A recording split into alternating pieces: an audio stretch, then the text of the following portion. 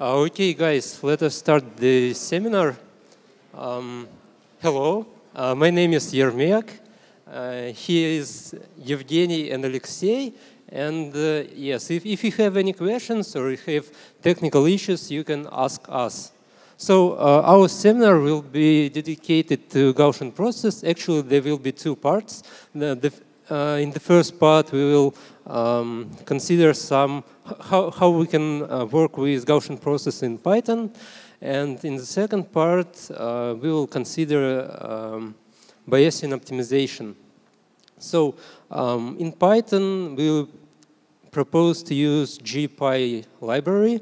It's not ideal, but I think it is the best one among free libraries in Python. It is flexible, it has a lot of GP models implemented, a lot of kernel functions, and so on. So if you haven't installed it yet, so please run just pip install GPy, and that's it. And here is a brief reminder about Gaussian process regression model. So we are solving a regression problem, and this means that we have data set xy, where y is a continuous variable. Here, for simplicity, we suppose that it is one-dimensional.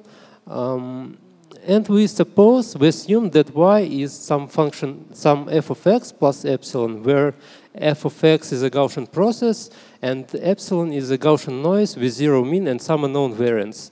And what we want next is we want to derive a posterior distribution of value y star at new point x star given our data set x and y. And in our assumption that f of x is a Gaussian process, this posterior distribution is also Gaussian with some mean function m of x and some covariance function sigma of x, which are given by these expressions. What is important here, I think that this expression for predictive mean, actually predictive mean is a weighted sum of kernel functions k of x.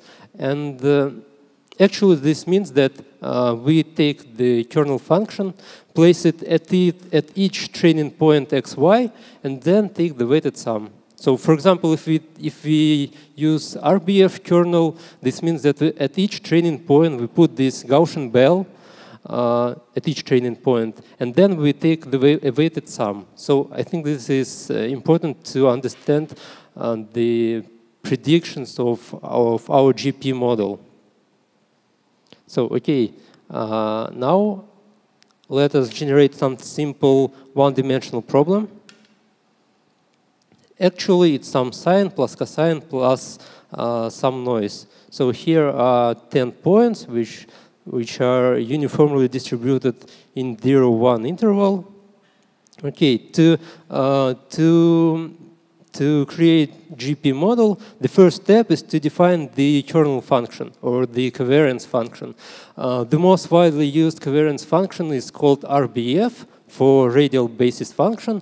Actually, it is exponent of the square distance between points divided by some length scale.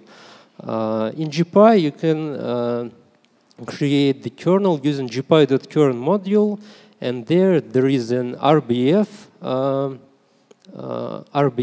class.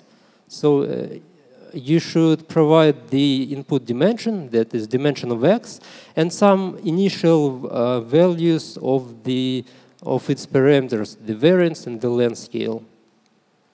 And after that, we create our model using gpy.models module and using GP regression class. And we should pass the training set and the kernel that we have defined.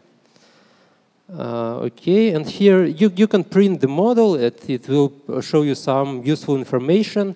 You can plot the model, and our initial model looks like this. So here we didn't use any hyperparameters like the length scale of the kernel, like noise variance, and so on. And so our initial model, it looks like this. So we have large variance and some not very accurate prediction. So now let's look at the parameters of the covariance function. So the most important parameter for RBF kernel is its length scale, L. And if we plot it for different length scale, we will obtain such plots. So for small values of length scale, we will obtain some narrow kernel like this, and for large values of length scale, we will obtain wide kernels like this. And so it is obvious that this is important parameter, and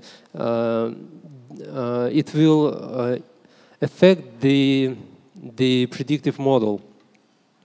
So the first task here for you is to create some RBF kernel, set some initial length scale, and try to guess which length scale will fit the best for the generated data set.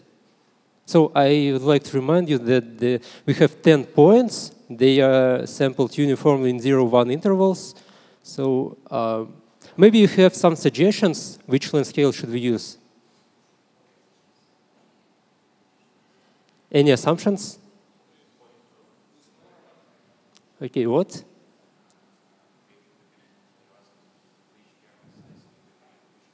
Yes, which length scale? That is the width of the kernel function. 0. What? 0.2. Okay, why 0.2?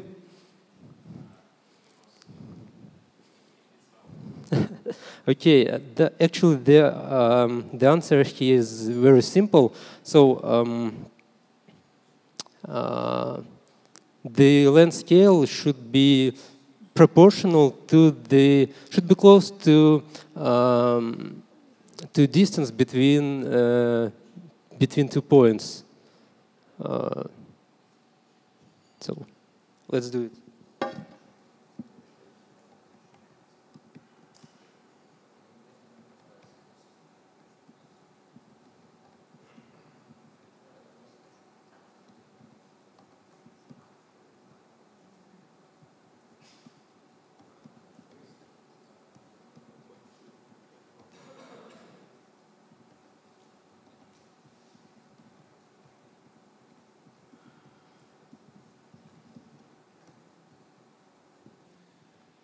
Okay, so actually it's not, I think that 0.5, 0.1 will fit well. So you can try to set some large value and see how it affects the model. So in this case, we obtain very smooth model, which is more close to linear. And if we use some small length scale, we'll obtain something like this. That is, we just put very, very narrow RBF kernels at each training point, and that is why we have these narrow peaks at the training points. So actually, this is what we usually do when we use SVM. We just try to change the kernel parameters manually, or using some grid search or some other optimizations. We should do it manually. But in GPy, you can do the following: you just define your model and use optimize method, which inside maximizes the log likelihood of the GP model. So, okay. So let's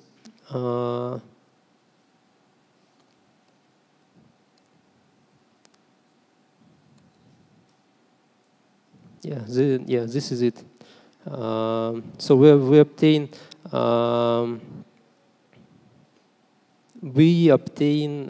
so we can see that RBF length scale is 0.13, which is close to 0.1, our guess. And there is some very good estimation of noise variance. And so this is a quite good model. Now let's look at noise variance parameter. So here try to choose some very small value, some very large value, and see how it affects the model. So for example, if we set it to like 10, we'll obtain the model which is almost linear. So actually noise variance acts like a regularization for GP models. And if we take some small value, we will obtain the interpolation. That is, our prediction will pass through all the training points. So let's generate more points with more noise and feed the model. And the figure will look like this. That is, we obtain some reasonable approximation with some reasonable confidence bounds. But now, if we try to change the noise variance to some small value, like 0.01, we'll obtain something very noisy approximation. So this is because our model tries to approximate the training set exactly. Okay, here's another task for you. It is very simple. So we just have some multidimensional function in this case. In 2D, it looks like this. This training set, it is three-dimensional. So what I propose here to do is to create the model by yourself from the scratch. That is, define the RBF kernel, create the model, and optimize it. And after that, in this cell, you can check the model. That is, you generate some test set, calculate the mean squared error, and it should be small. So try to do it. Okay, so we obtained 0.2.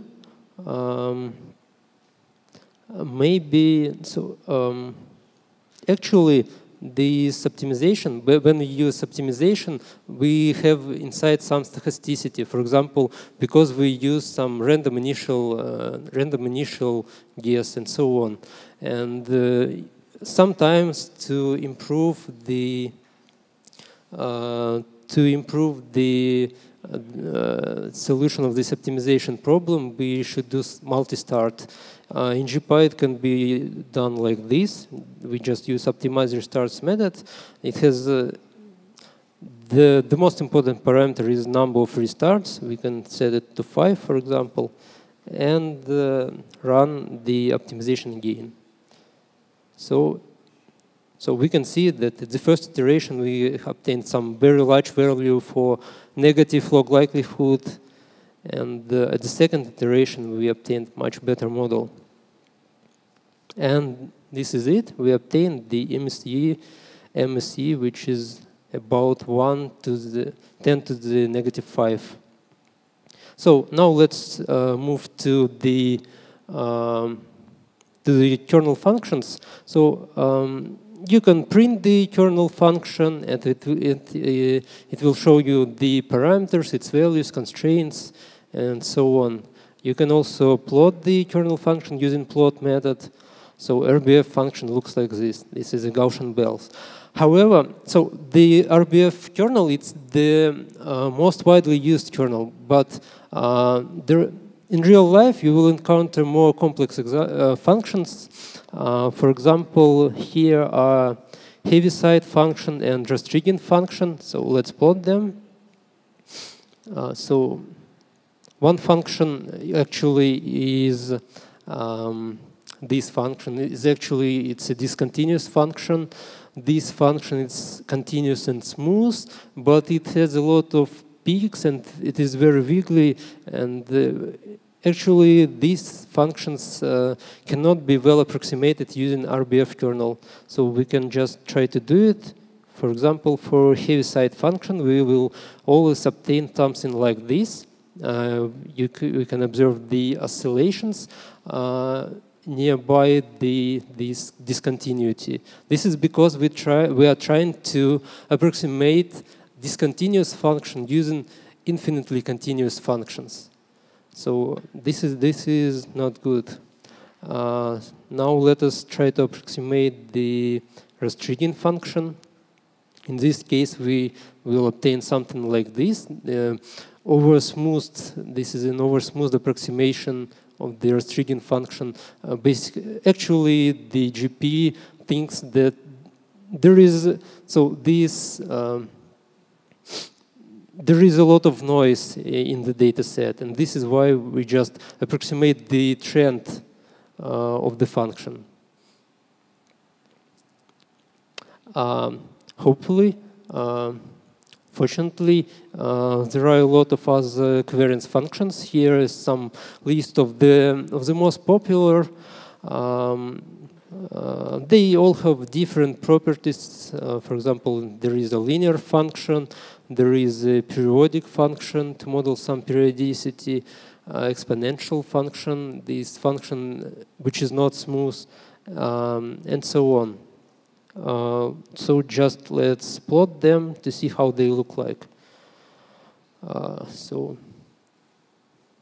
some of the functions like this Matern 3-2 and rational quadratic, they all look very similar to each other. Yes, question.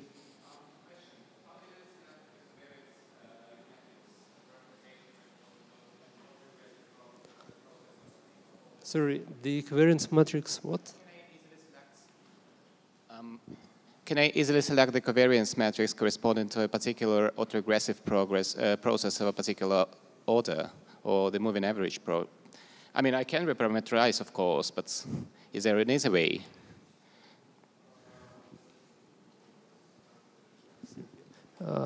So you just need to define properly the kernel function, but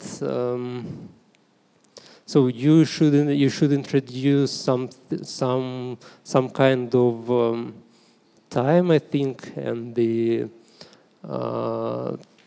shifts and so on. But actually, I didn't see examples of how it can be done using kernels. I think that it can be done, but actually, I didn't see such examples.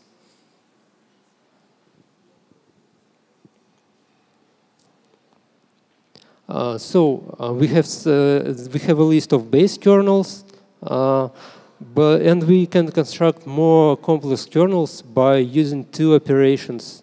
For example, we can not two, but several other operations. For example, we can sum several kernels, and we can take product of kernels. In both cases, we will obtain some valid kernel.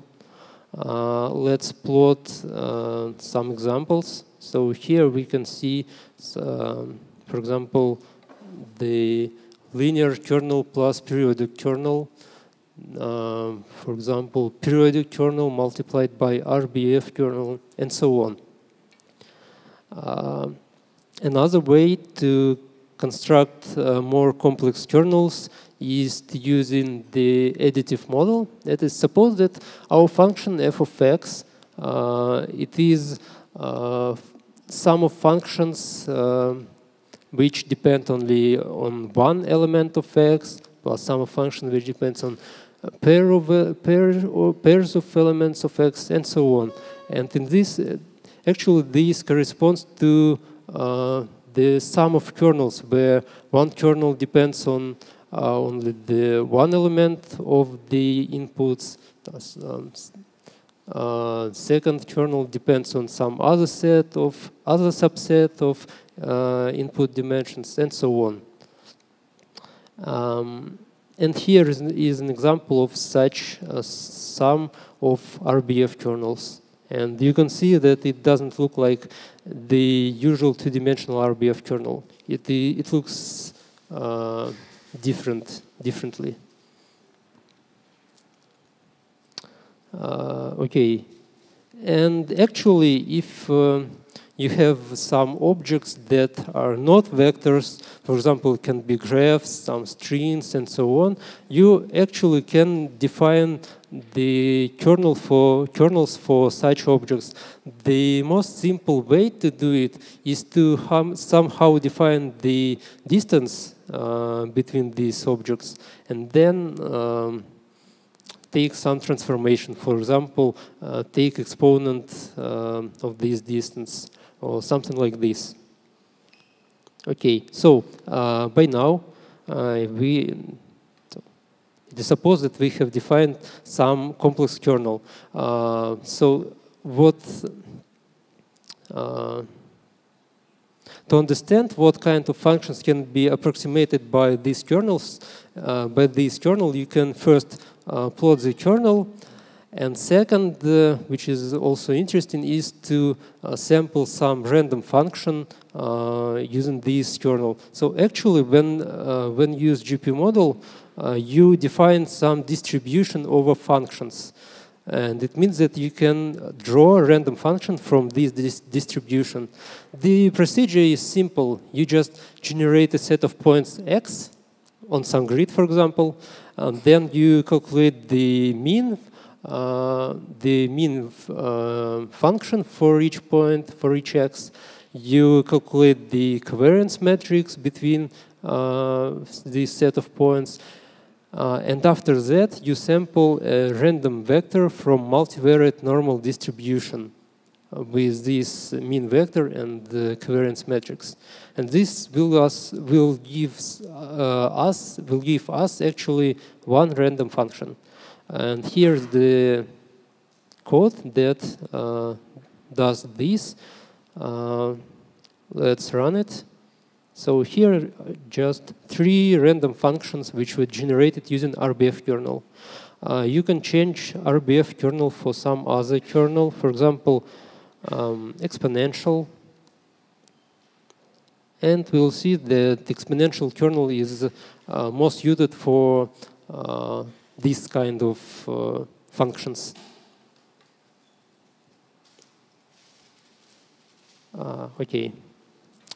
Okay, here's the more complex task for you. Here's a data set of airline passenger counts. Actually, it is a one-dimensional time series. Let's run this cell. So the data set looks like this. You have some gap here. What you need to do is to construct approximation of using this data set, and you should obtain something like this. That is, the function should reasonably interpolate the data set here, and we should have some reasonable extrapolation, some reasonable prediction in the future. And we should also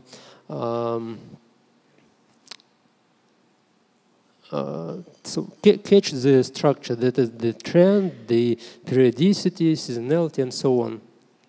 So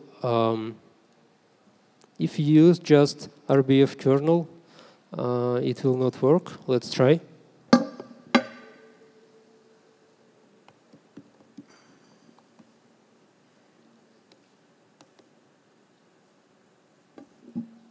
So actually, RBF kernel just catches the trend, and all this periodicity, it is it's a noise for RBF kernel. So we can see here that Gaussian noise variance is 2000. So what I propose to do is to model this data set using this structure. We will use some additive kernel, which will consist of 3 components. The first component will model the trend. The second component will model this periodicity, seasonality, and the third component will model the noise in our data set. Okay, do you have some suggestions on how to model the trend? So, yes, linear, and I also propose to add some small non-linearity by taking the linear kernel plus RBF kernel. Actually, there can be a lot of solutions to this problem, and I will show you just one of them. You can find some other solution, and it can differ from mine.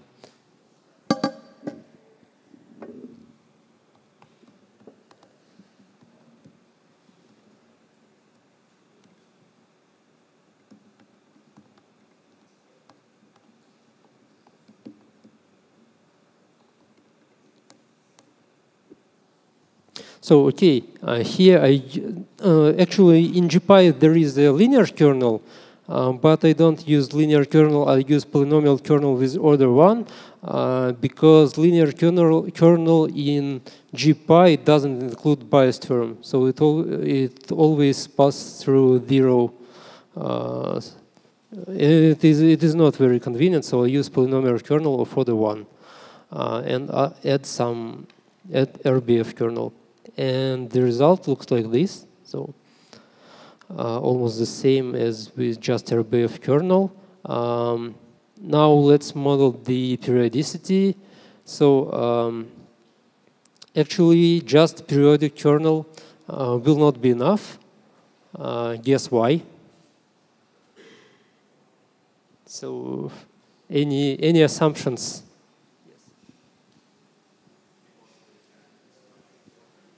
Sorry?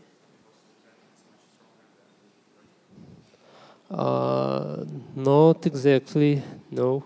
You can plot the periodic kernel and see how it looks. Yeah, why just periodic kernel is not enough to model the periodicity? Yes.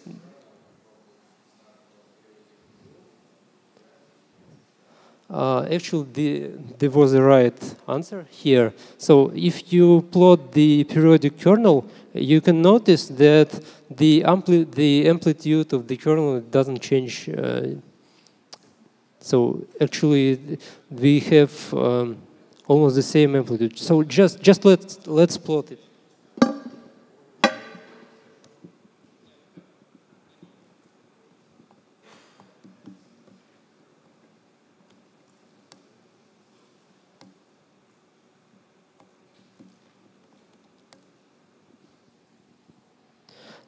So it looks like this. So we have the same amplitude. This is just periodic kernel with the constant amplitude. And remember that the prediction of Gaussian process is the weighted sum of kernel functions. So if we take the weighted sum of such functions, so it will be really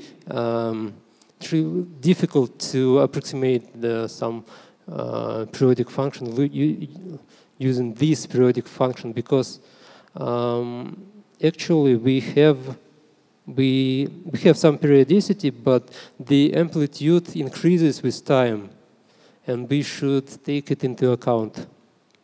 So what I propose to do is the following. I propose to okay, so the trend kernel will be the same. We just copy it from the previous cell. To model seasonality, I will take the periodic kernel, multiply it by linear kernel, and this will gives us some kernel with the increasing amplitude.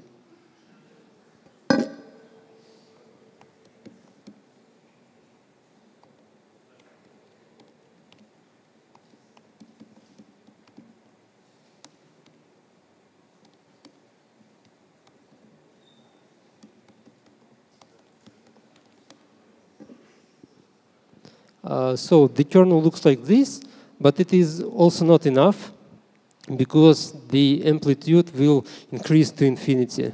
This is not good, and this is why I also multiplied by RBF kernel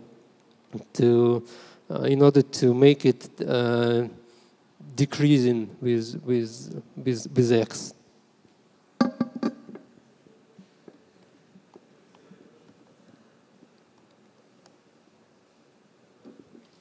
So we will use the kernel that looks like this to model the seasonality, and the result will look like this. So it is not what we want.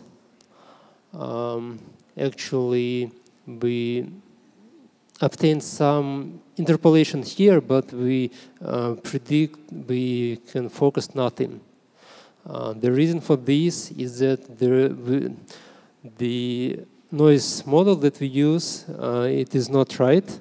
We suppose that the noise variance is constant for each training point of the dataset, but it is not true. If we look at our dataset, we can notice that the noise variance, it actually increases with time. So we should model it using some other kernel. Okay.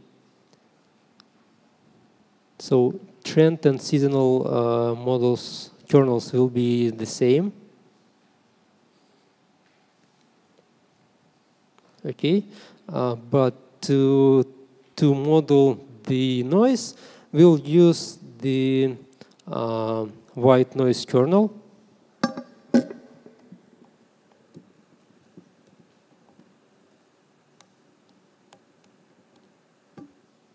So white noise kernel actually supposes that at each training point, so we have a constant noise variance. That is white noise kernel. But to model our noise, which has increasing variance with time, we should multiply it by a linear kernel. Okay.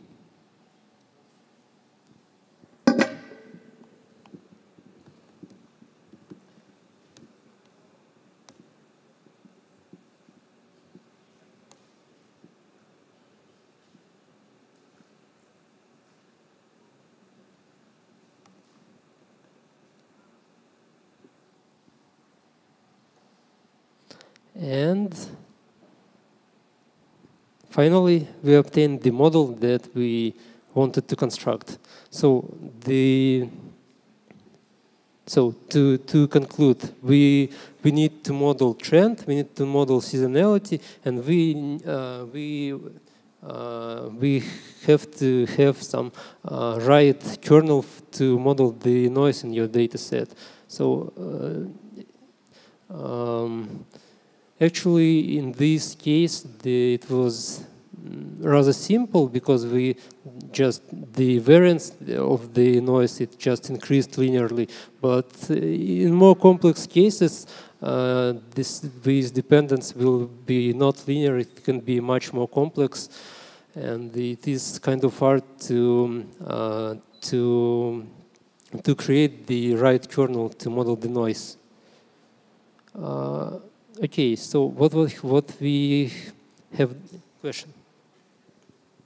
So, Gaussian process is a distribution over distributions, right? Gaussian process is the distribution of functions. Yeah. Do I understand correctly that these functions, orange is an expectation of this function? Yeah, exactly. Orange function is an expectation, and this blue area is the confidence intervals of the. I'm not sure, but some kind. Could you maybe again go over these kernels we used and why we needed to? Okay, yes, I can repeat it. So I think the trend kernel is simple and is rather clear. So we just used linear kernel plus RBF. RBF is just to model some small non-linearity in the trend. Now the periodic kernel. So just std periodic kernel is not enough, because it looks like this. It has constant amplitude, and in our data set, the amplitude increases with time. So what I did is I multiplied the periodic kernel by a linear kernel, and this results in the periodic kernel with increasing amplitude. But it is also not enough, because the amplitude always increases, and it can increase to infinity, and it is not good. So the kernel should be local, and this is why we multiply it by RBF kernel. Okay. And the next step is to model the noise in the data set. So in our data set, noise variance, it is not constant for every point. It increases with time. That is why we take white kernel in which the noise variance is constant, and multiply it by linear kernel to make it to make the kernel in which this variance increases with time. And that's it. After that, we just take the sum of these three kernels and obtain this model. Okay, other questions?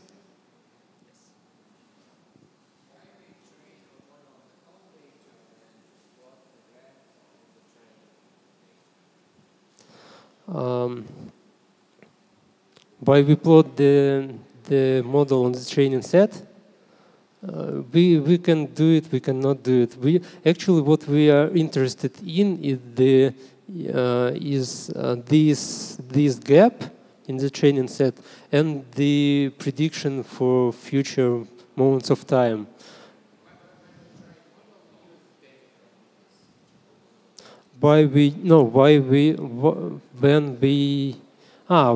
You mean the whole? Sorry, maybe it's just bug in the IPython notebook. I really, maybe I just didn't notice.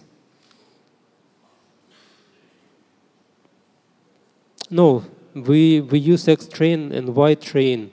X-train and Y-train, they are defined in this cell. Yeah, and yes, we didn't use this, the points that are here.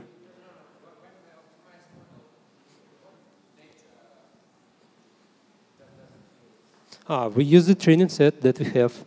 So during the lectures, there was a question on why Gaussian process. So we optimized the hyperparameters using the likelihood, which is calculated on the training set, and why it does not overfit in this case. The answer is the following. The actual likelihood has this data fit term, which is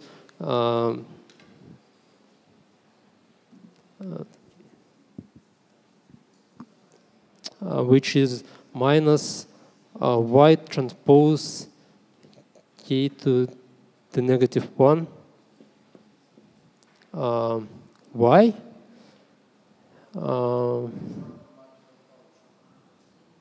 Sorry?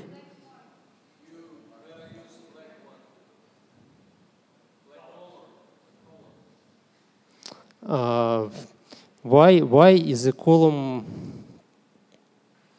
Y is a column.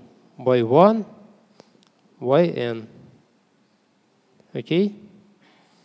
And we take Y transpose, multiply by K inverse, multiply by Y. And then we should subtract logarithm of the determinant of the kernel of the covariance matrix. So this term is actually the data fit term. This is how good we approximate the training set. And this term, the logarithm of the determinant, it acts like the complexity term. In this log likelihood, we have this trade-off between the data fit and the complexity of our model.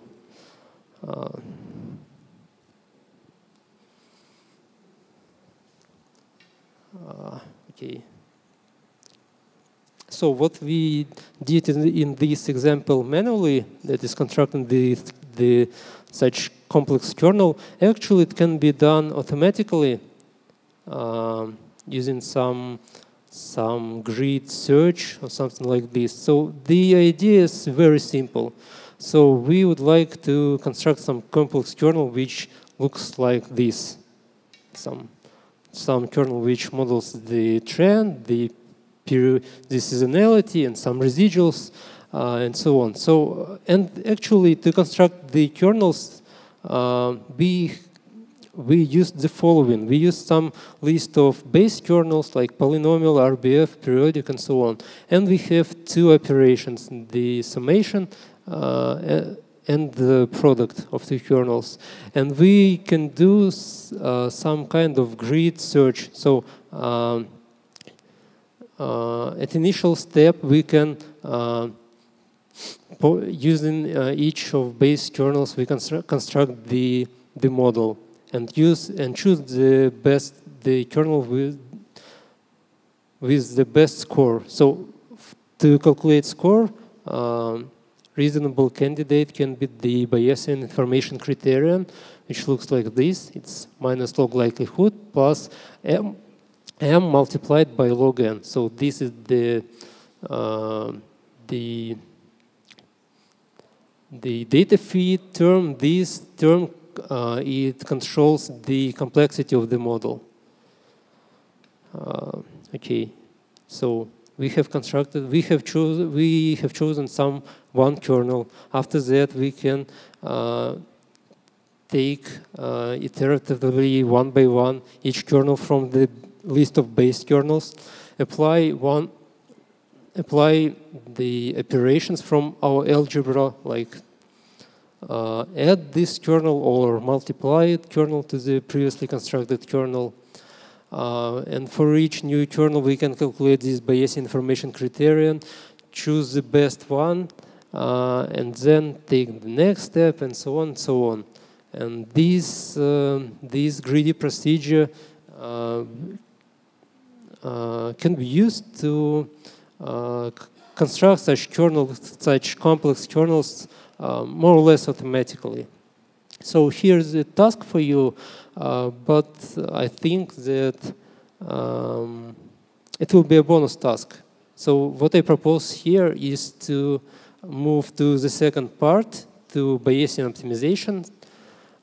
So do you have any questions on this, on the previous part of the seminar? Yeah, question.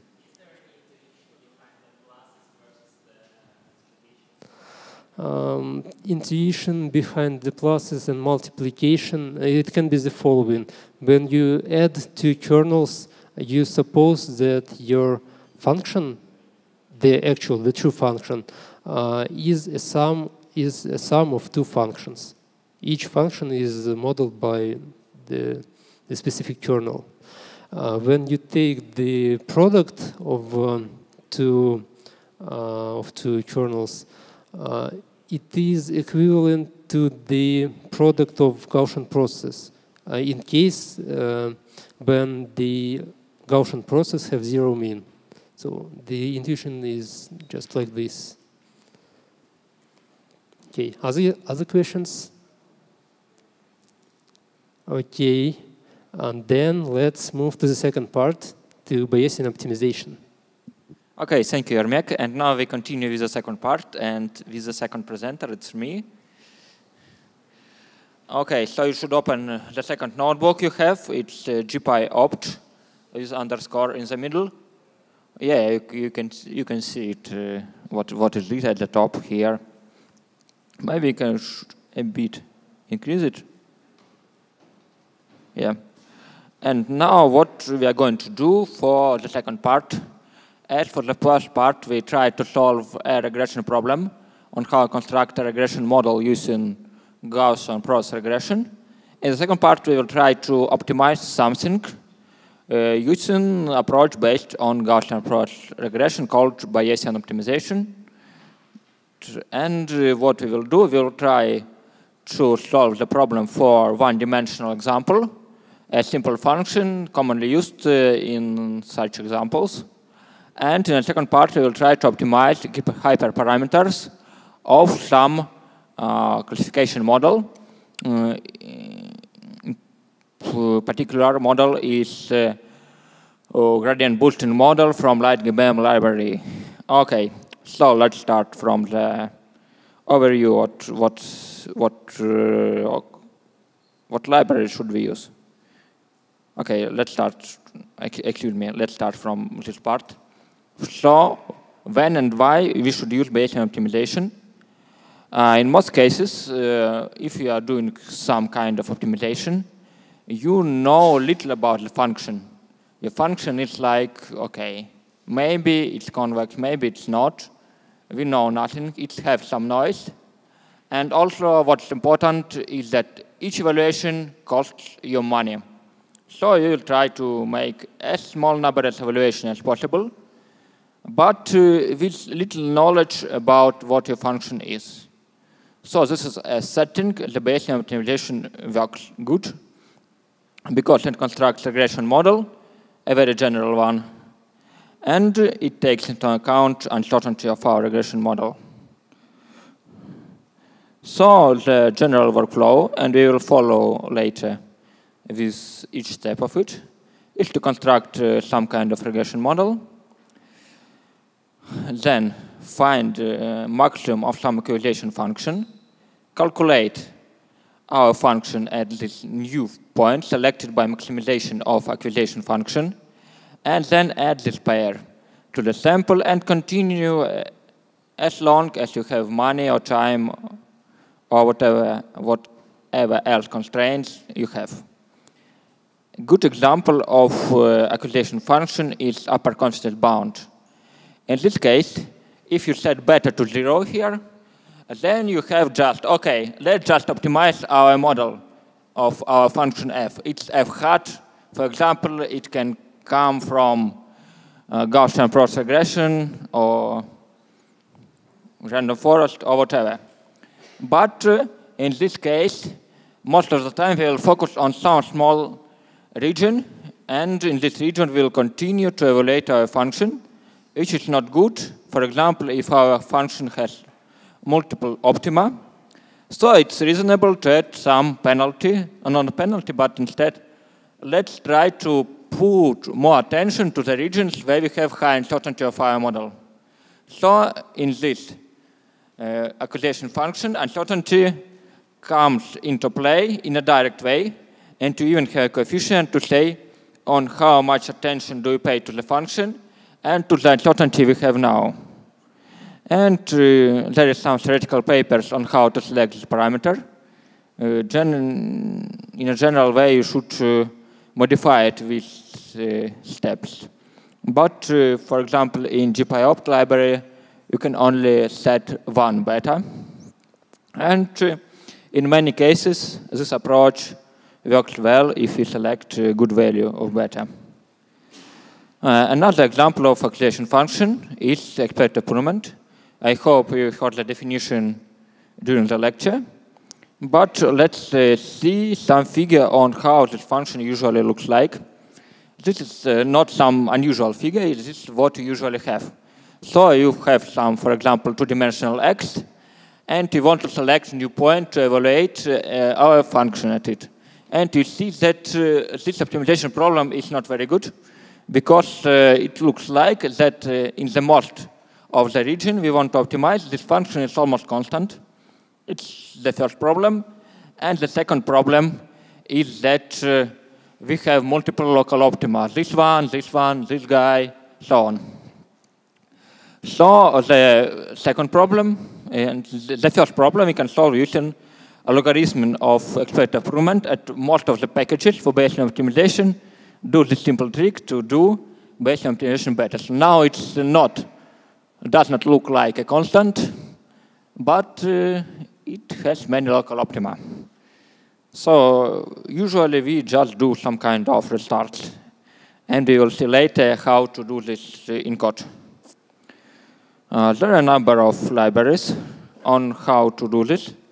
We will use GPy-opt based on GPy we saw in the previous seminar. So let's finally look at some code and not just listening to what I'm doing. Actually, there is a lot of alternative code for your specific problems available at this link, a lot of notebooks targeted at different optimization problem, different settings, for example, multiple outputs, or whatever. Okay, we will need two libraries here. Actually, this one is for sampling.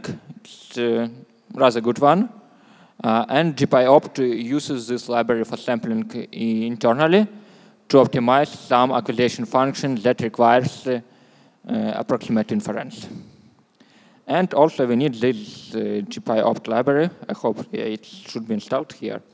So okay, please run. I hope it's, yeah, and for me it's okay. Now let's import all we need here. All libraries are standard except GPy-opt. Okay. And also I have another function here in the folder. It's called utility, and we will use some auxiliary functions to make the process faster and better in terms of that you should acquire some knowledge, don't write a lot of NumPy code, or even just pure Python code. So let's go finally to the code here. And this example is actually available in GPy-opt. You can just load it, and you see what function should look like. You see that we have for this function called Forrester function evaluator, so we can evaluate this function at any point. You have something like bound here, and you can plot this function to see that it's a function that should be a good example for Bayesian optimization here. We have multiple local optimum, and it's maybe not easy to find the good one if you use standard algorithms. Okay, so now we have the function, and to finally define the problem, we need to specify in what region do we search for the local optimum. In this case, we run the following code. We define the space we live in by identification of names for variables. It's here just X. Identification of types of variables. In this case, it's continuous. So it's like from 0 to 1, and it can take any value from this interval. Note that for GPy-opt, there are more options available. For example, you can say that actually this variable is discrete or even categorical. And so if you have this space, define it as a list of Python digs. You can define finally the design region, one-dimensional in this case. Also, a good idea is to have some initial sample. Here, in this case, we generate it in a random way. Okay, if you have some questions, you can ask me for sure. So at this point, we will evaluate we evaluate the function initially, then construct the model, then refine and optimize the function we need. This is just this simple, just call GPy-opt.experimentDesign.initialDesign. So what else do we need here?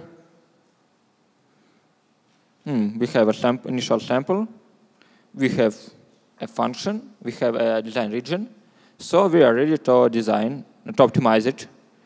And to optimize it, we define the problem, or we define what we actually do. Note that there is a lot of options here for Bayesian optimization, and the selection of the best option is, in many cases, you should just try a few ones and then select the best one. But let's see what choice do you have here. Okay, at first we define objective inside the optimizer by deciding, okay, to evaluate our objective. You can see that there is single objective, there is also alternatives like multiple objectives. Also, you need to say what model do you use as a regression model. GPy-opt, in some sense, inherits what we have in GPy. So usually we just define some Gaussian process models. Also need that we can specify more options, like do we have exact evaluations, or we have some noisy function, or how much do we optimize we restart optimization during optimization of our Gaussian process model, and how many output do we have at the end. Okay, we have our model.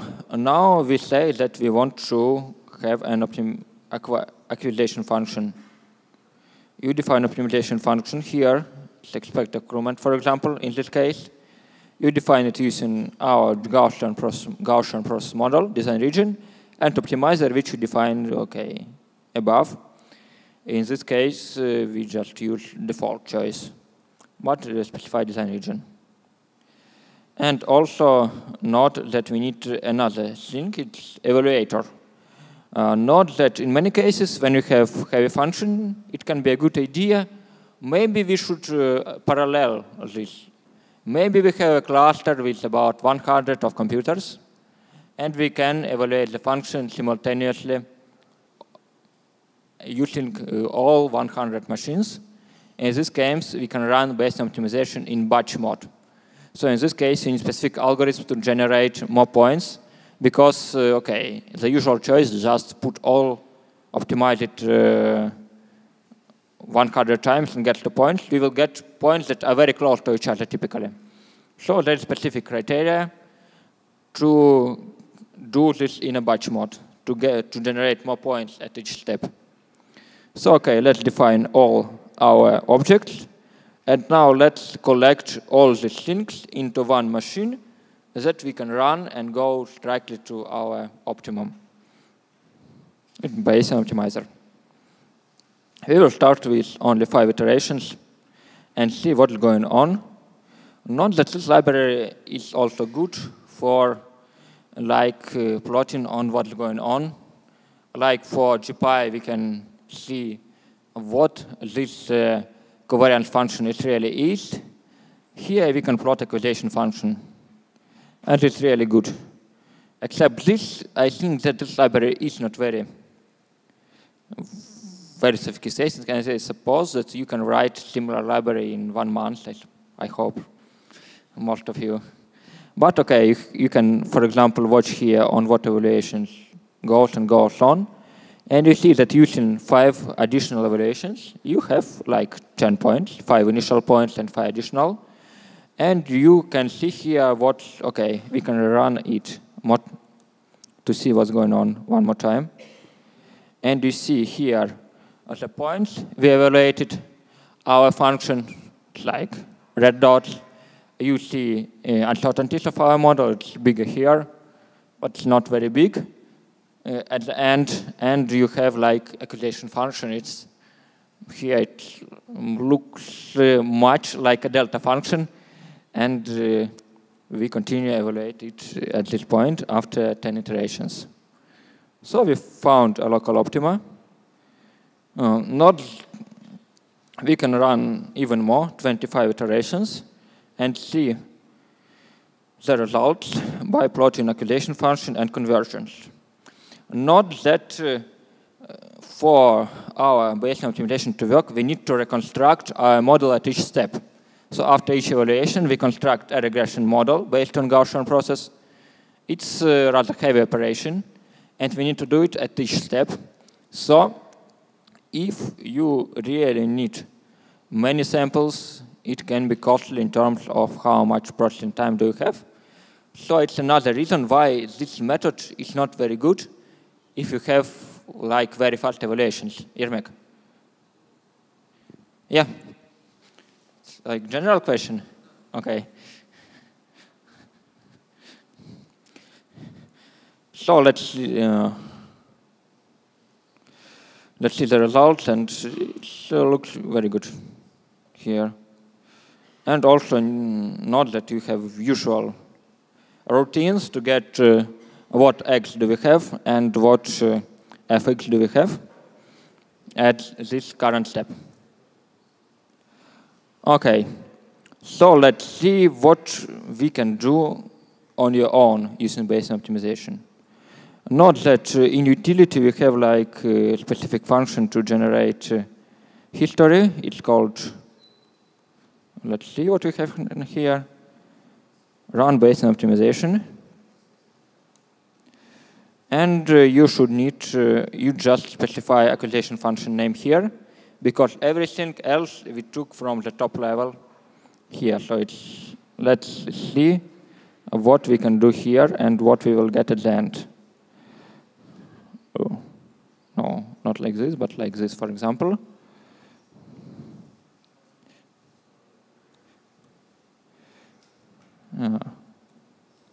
Result should be like this. And we add result to our, to what we already had. And at the final, we need to compare 3 different approaches, 3 different criteria. It's expected improvement, upper confidence bound, and probability of improvement. Note that the last criterion, usually it's not very good, because it has 2 local behavior. Oh, that's, I think I'm supposed to write it 2.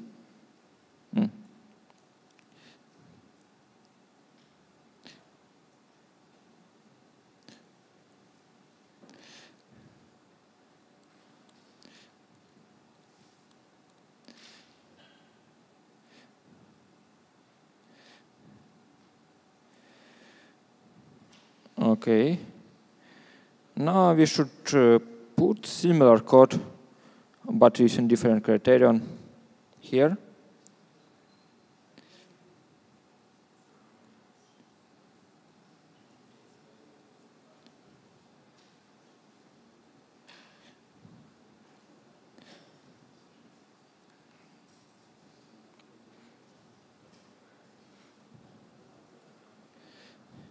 If you're interested, you will have. Oh, yeah, thank you. Yeah, it would be not very good.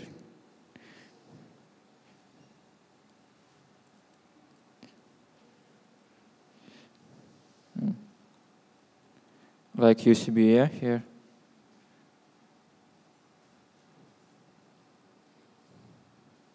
Can we stop it?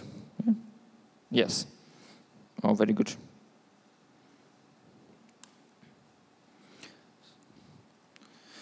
So it's a good chance to ask some questions while we are waiting for the results.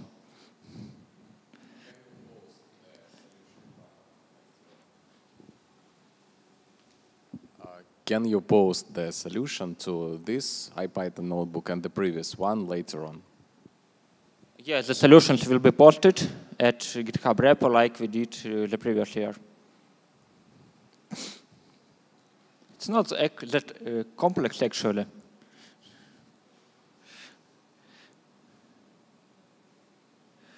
Okay. Yeah, not a bit different from what we had previous seminars. No PyTorch. But now I know that there is a library for Gaussian process called GPyTorch, yeah? And you can use it in your favorite backend. For Bayesian optimization, there is also some GitHub repo on GPyTorch opt. But now it's almost empty, unfortunately. So you can really contribute to development of this branch of science by putting some additional commits on the GPy opt torch library.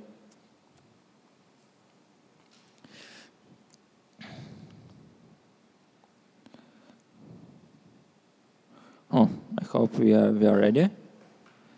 So we just cut initial sample and see what we have at the end. Oh. So for me, it's like expected improvement is better, and upper confidence bound and probability of improvement is not that good. But probability of improvement is even worse than our expected improvement. What we see here, okay, maybe I should start it here, is that here is the median value, and this is the confidence bound for quantiles. And we see that for blue line, it's like we have mean value like this, and quantiles just even below. For orange line, it's a bit higher, and for green line, it's even higher. We have another exercise actually here, and I suppose we will return to it if we will have time at the end. Yeah, for sure. Yeah, I can write it just like X label. Thank you for Notion. Like step number.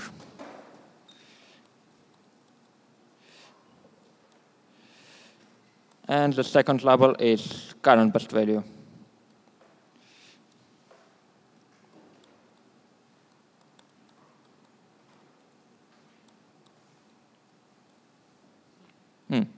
Misprint here.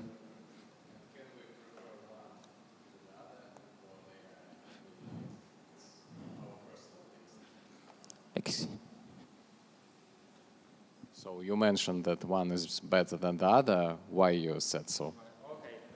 Okay, why one is better? Okay, what we need is to minimize some function. So we see what the optimum value we already have at, for example, step number 10 or 20. So lower curves are better, yeah? So we see here that expected improvement gives the lowest curve compared to other two methods. And for other two methods, we have a bit not that good picture. Not that we confirm our conclusion, not only by looking at that average over 10 runs, so we can only not plot these lines, but plot on range of how big uncertainty we had about optima at each time regarding comparison of 10 runs. And here for blue curve, we plot quantiles, and it's like this. So again, it is the lowest area compared to other two. For upper confidence bound, we have a bit higher curve, but it is not that bad if we compare it to probability of improvement, which is not good at all when we see here. So, okay. Actually, this figure is quite typical, in my opinion. Expert improvement usually does better. Upper confidence bound is not that good, but the right choice of parameter beta can significantly improve the result. And the second exercise we will not do is about this. And probability of improvement is not that good. Historically, I suppose it was the first, but now we have better alternatives.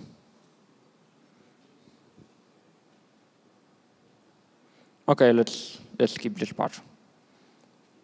Now let's go to interesting one. I liked actually Bayesian optimization because we don't need even many data to see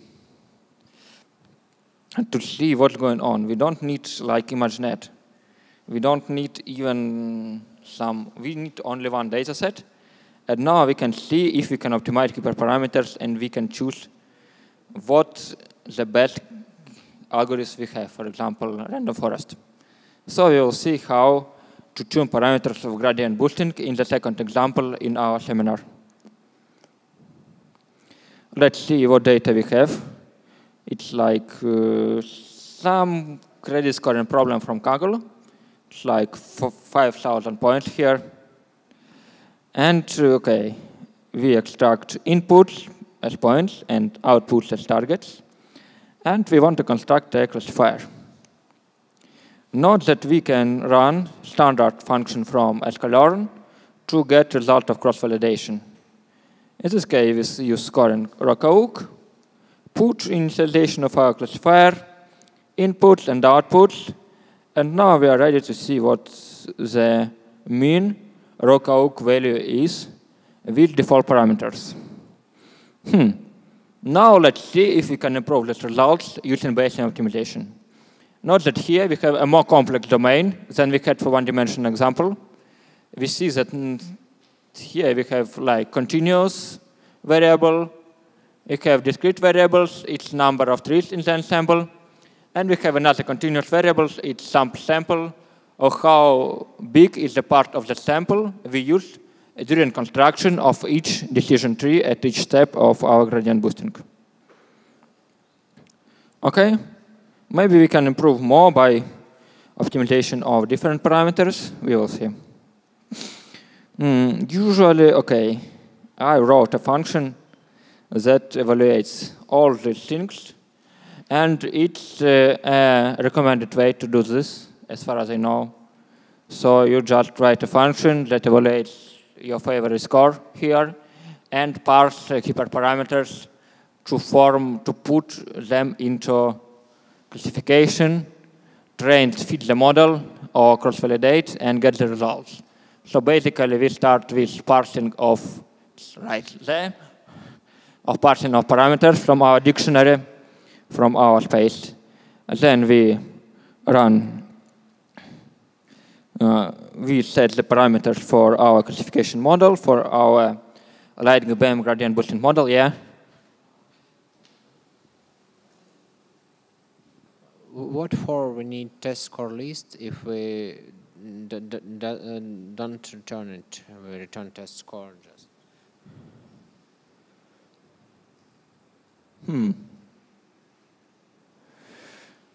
Okay. In this case, yeah, it's maybe a bit back, but okay, it should work here. Not that by default. The problem is that we should put two-dimensional list of parameters in our optimization. It was created to handle in a normal way if we want to optimize batch of points simultaneously. So in this case, we can run the model with first set of parameters and so on and so on. And this is the requirement by the library. In my opinion, in my case, I just required only one test score because I used only one run of the parameters. So yeah, maybe it would be better to return here test score list, but I'm not. Yeah, let's try and see. It's always very interesting what's going on when I modify my seminar code during seminar. Okay, let's see. So we have this function, and we can get it. Also need another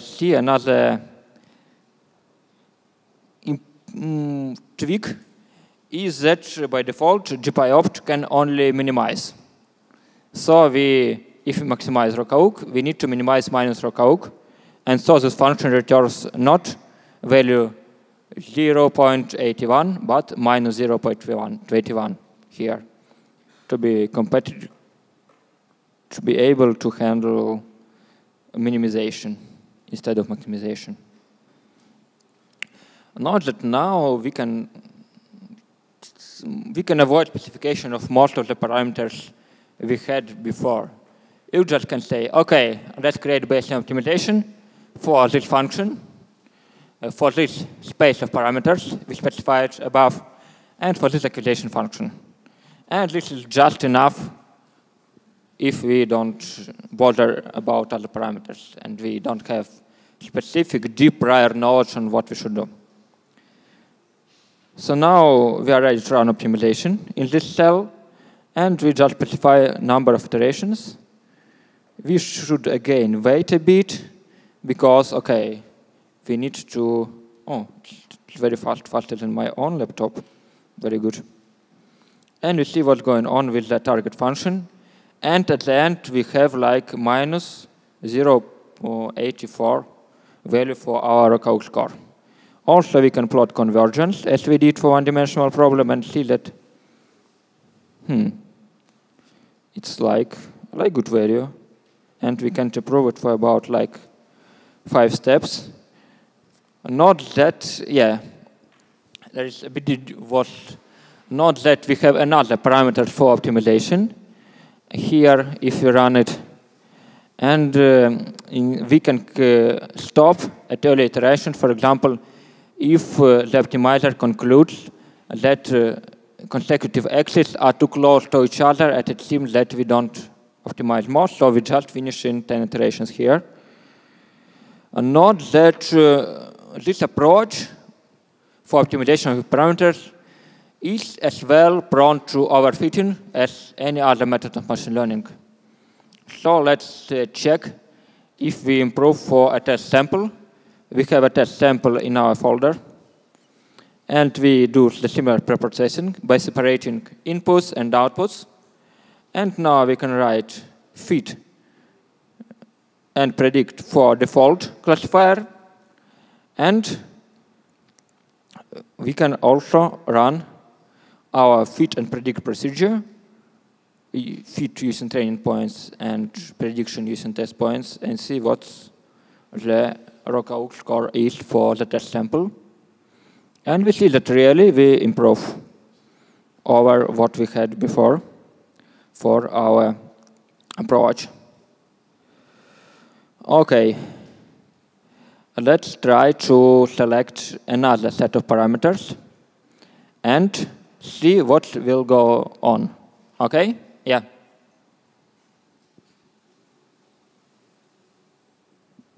We use hyperparameter space, but what for we need hyperparameters design region? This variable. This guy? Yeah. I suppose we required it if we specified in more depth what we did above for the one-dimensional example. So there is nothing hidden about it. So let's just let. It was used before if we want to specify like optimizer. And here we can do it if we don't bother about specification of some internal acquisition functions, we just can continue with our hyperparameter space here. So let's try to add more parameters. What? Yeah?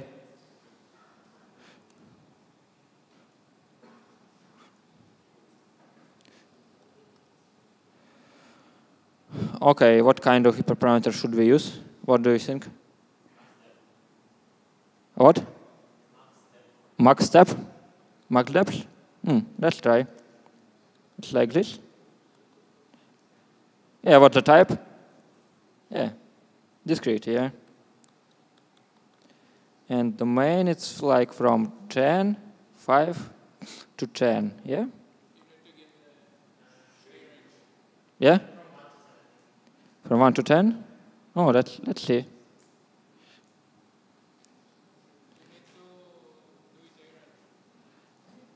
A range?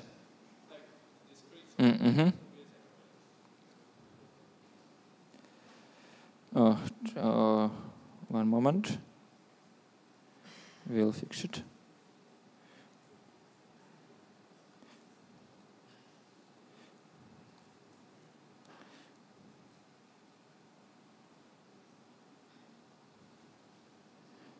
Yeah.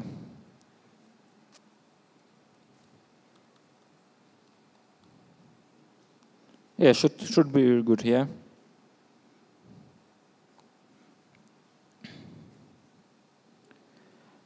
And now, okay.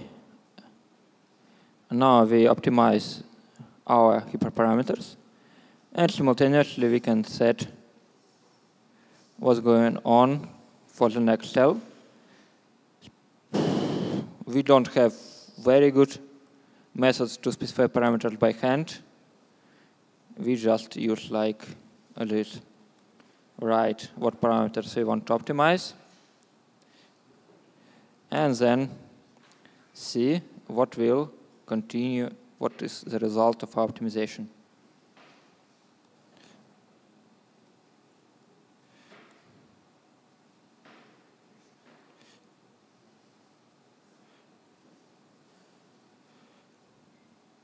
Oh, yeah.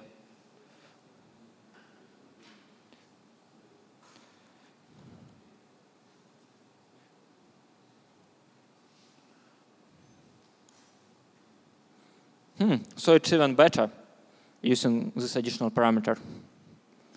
And it's the case for test points. Okay, you can compare it with grid source CV. It's also like a home task. In this case, I suppose every one of you knows about this function. It just, we specify a grid of points and run cross-validation for all the points that belong to the grid using sklearn default function. And then we can compare this grid source CV for Bayesian optimization. For this problem, Bayesian optimization is typically better, but not always the case. It depends on how much parameter do we have. I mean, better is it is the performance after comparison of similar number of evaluations. And in this case, Bayesian optimization typically better. But okay, it's not always the case, because when you are doing some optimization with parameters, some hyperparameters are not that good because they're not always continuous. Sometimes they are discrete, for example, or even categorical, and we can do nothing better than a random search sometimes. So, okay, be careful about application of Bayesian optimization, and use a test sample or cross-validated results as you usually should do for machine learning. This problem and this methodology is interesting, and I hope that there will be more successful applications, not just only hyperparameters, because, okay, there are a lot of heavy functions that, yeah. Oh, okay. I suppose it's the end. So, okay, if you don't have some like very personal question, you can ask it.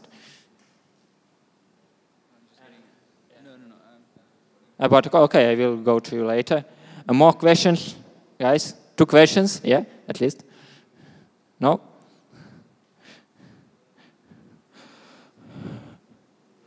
Okay, so thank you. Complete home messages if you are interested in this topic. And if you have more questions, you can join me and Yermek and Evgeny this way. Thank you.